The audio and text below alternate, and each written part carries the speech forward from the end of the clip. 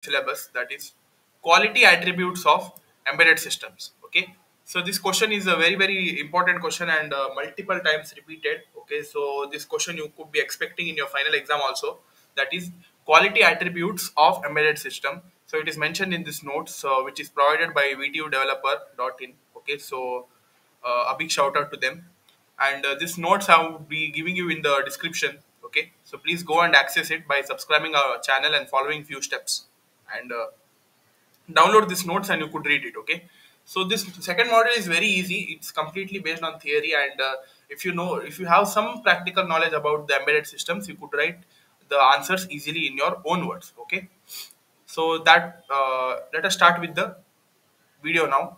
Quality attributes of embedded systems. Quality attributes are the non-functional requirements that need to be documented properly in any system design. If the quality attributes are more concrete and measurable, it will give a positive impact on the system development process and the end product. The quality attributes in any embedded system development are broadly classified into two categories. Okay, so there are mainly two categories of quality attributes.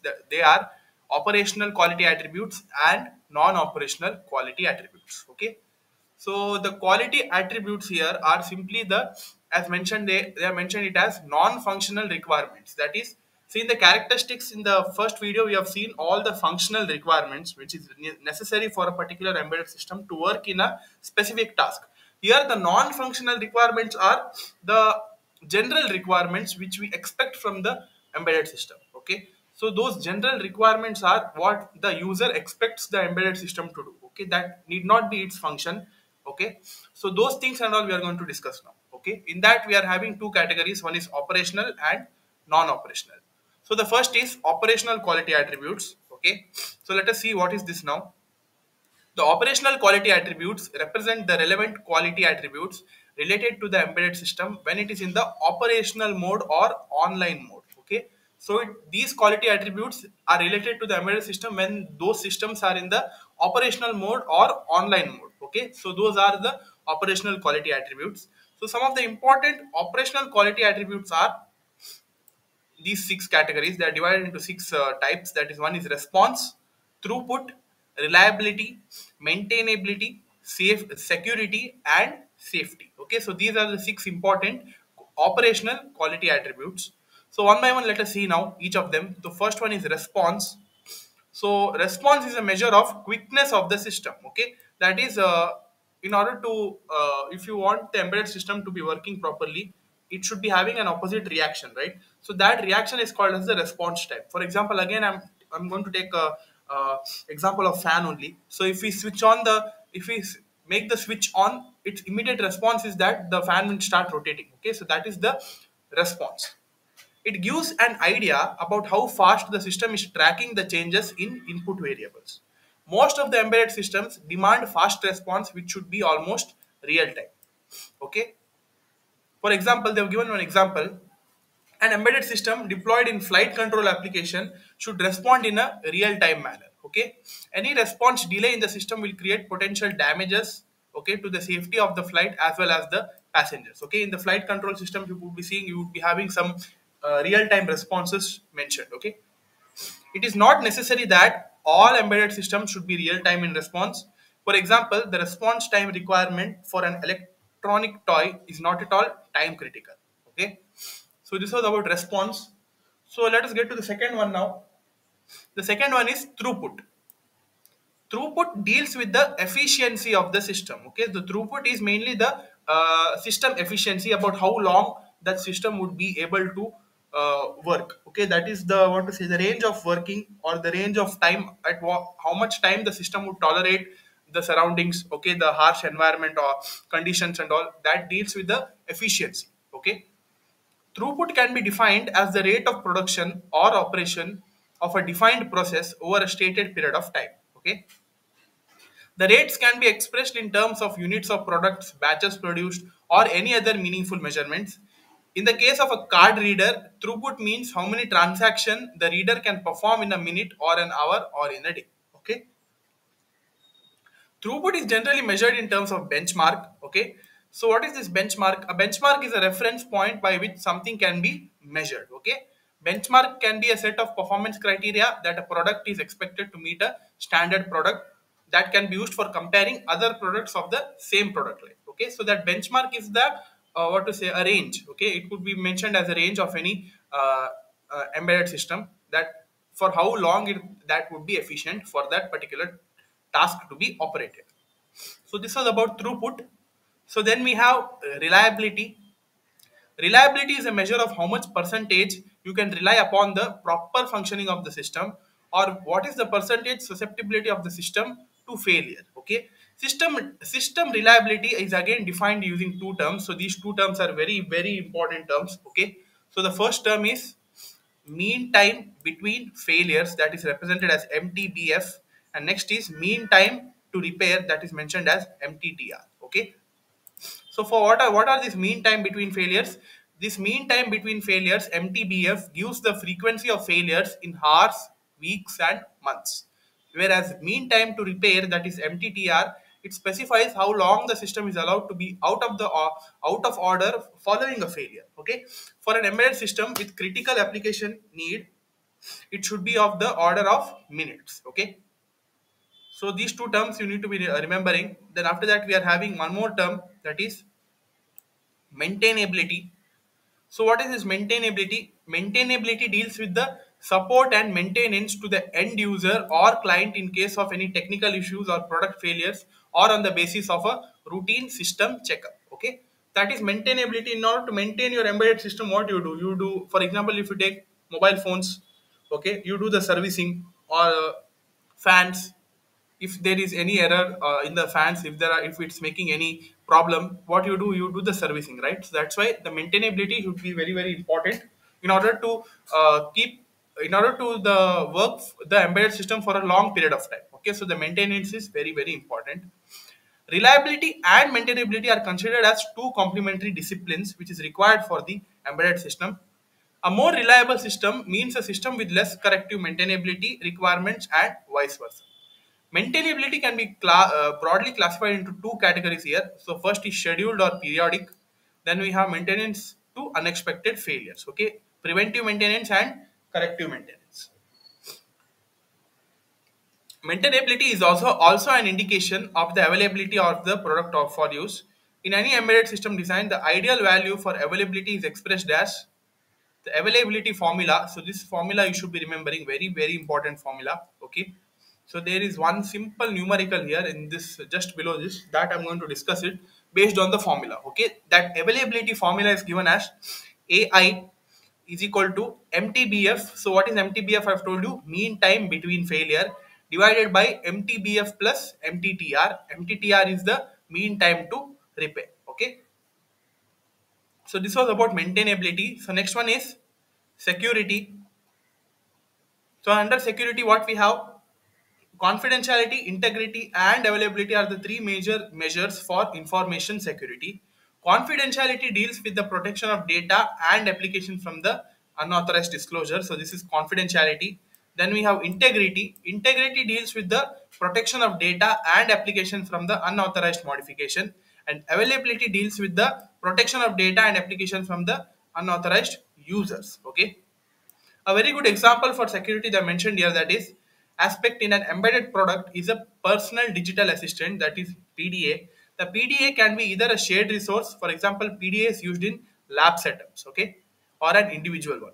If it is a shared one, there should be some mechanism in the form of a user name and password to access into a particular person's profile.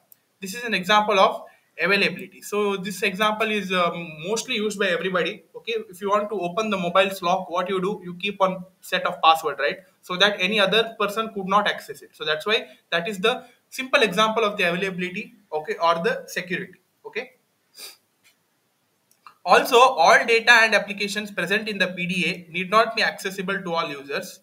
So what and all they mentioned here is right. So it's not required that this, so these points only are required. Okay. So security, when you heard the term security, what comes to your mind, that you could write it in your own words, but the meaning should not change. Okay. So while you write in the exam, you should be keeping that in mind. So let's skip this now. Next is safety. Safety deals with the possible damages that can happen to the operators, public, and the environment due to the breakdown of an embedded system or due to the emission of the radioactive or hazardous materials from the embedded products.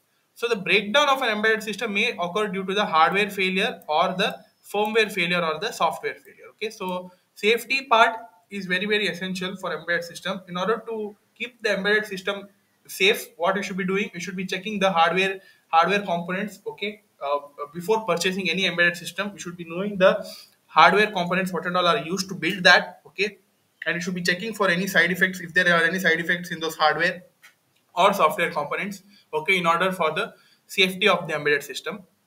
Safety analysis is a must in product engineering to evaluate the anticipated damages and determine the best course of action to bring down the consequences of the damages to an acceptable level. Okay, so some of the safety threats are sudden like product breakdown, and some of them are gradual like hazardous emissions from the product. Okay, so this was about safety. So this is that numerical example here you see here, which I was talking about for availability. So they have given here the mean time between failure, that is MTBF of an embedded product is 4 months. Okay, they have given it as 4 months, and the mean time to repair, that is MTTR of the product is 2 weeks. Okay, so they have given one in terms of months and one in terms of weeks here. What is the availability of the product? So you should be keeping in mind that MTBF and MTTR, whatever they might give in months or weeks, you should be converting them into number of days. Okay, so here they have given, see here, MTBF is equal to 4 months. So approximately if you consider a month equal to 30 days, so 4 months would be equal to 34s are 120 days. Then we have MTTR, that is 2 weeks. So consider a week. A week would be having 7 days. So 2 weeks, that is 7 twos are 14 days. Now calculate the availability. Okay, use the formula MTBF divided by MTBF plus MTTR, that is 120 divided by 120 plus 14, that is 134. So if you divide 120 divided by 134, you would be getting approximately the answer as 0.89. Okay, and if you convert this into percentage, multiply by 100, we would be getting 89.55 percentage. Okay, so like this, any one kind of problem they might be asking under the if they ask the availability concept, they would be asking one problem. Okay, as a sub question, so you should be ready for this as well. So these were the operational quality attributes. Now we are having one more category, that is non-operational quality attributes. Okay, so let us see now what are these. The quality attributes that needs to be addressed for the product not on the basis of the operational aspects are grouped under this category. Okay, so some of the important non-operational quality attributes are mentioned here. Okay, so there are five of them. That is, first is testability and debuggability, then evolvability, portability, time to prototype and market, per unit and total cost. Okay, so these are some of the non-operational quality attributes. Okay, so let us see now. First is testability and debuggability. So this deals with basically the testing of the embedded system. Okay, the testing is simply it would be for example, if you are going to buy any product, what you do, you just check the features and test some of the cameras whether it's working or not, right? So that is basically the testability. So the testability deals with how easily one can test his or her design application, and by which means he or she can test it. See, for an embedded product, testability is applicable for both the embedded hardware as well as software. Embedded hardware testing ensures that the peripherals and the total hardware functions in the desired manner, whereas the firmware or the software testing ensures that the firmware is functioning in the expected way. Okay. Debuggability, in other hand, is the means of debugging the product as such for figuring out the probable sources that create the unexpected behavior in the total system. It has two aspects in the embedded system development context, namely hardware level debugging and software level debugging. So hardware debugging is used in figuring out the issues created by the hardware problems, whereas the software debugging or the firmware debugging is employed to figure out the probable errors that appear as a result of flaws. Okay, so these flaws means there are small slight errors which is present in that embedded system in the firmware. So next is evolvability. So evolvability is here for an embedded system. Quality attribute evolvability refers to the ease with which the embedded product, which includes both hardware as well as firmware, can be modified to take the advantage of the new firmware or hardware technology. So the modification, so for embedded system modification, if you modify your any embedded system based on the updated software or updated hardware, that how that system would be getting evolved to that particular hardware or software is the mean of evolvability. Okay, next we have portability. Portability is a measure of system independence. Okay, an embedded product is said to be portable if the product is capable of functioning as such in various environments. Okay, target processors, controllers, and embedded operating systems. So this portability is simply the wide range of an embedded system to work in various environments. Okay, it is not, this embedded system should be in such a way that it should be it should be adaptable to any of the environment, and it should be giving the performance based on the conditions of the environment. Okay, a standard embedded product should always be flexible and portable. Okay, in embedded products, the term porting represents the migration of the embedded firmware written for one target processor, for example, Intel x86, to a different target processor, for example, say Hitachi HS3 processor. Okay, if the firmware is written in a high level language like C, it is very easy to port the firmware. And if the firmware is written in assembly level language for a particular family of processor, say x86 family, the portability is poor. Okay, so this was about portability. So next is time to prototype and market.